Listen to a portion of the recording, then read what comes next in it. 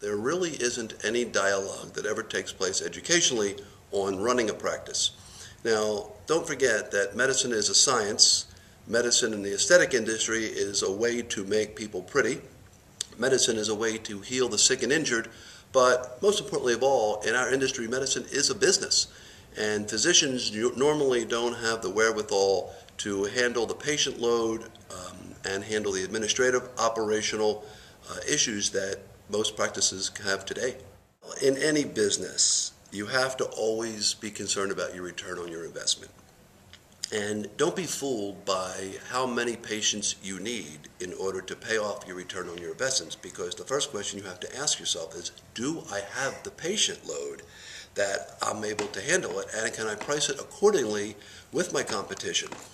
The other parts of purchasing these lasers, and that is correct, there are so many lasers out there today, and there is such confusion about which one provides which modality.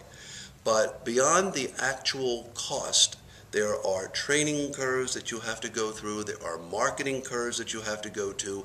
You need internet-based marketing similar to that of American Health and Beauty to help provide you those leads, having stories that are written about those procedures on their website. They're optimized to be first and second in search engines, so it really does help you.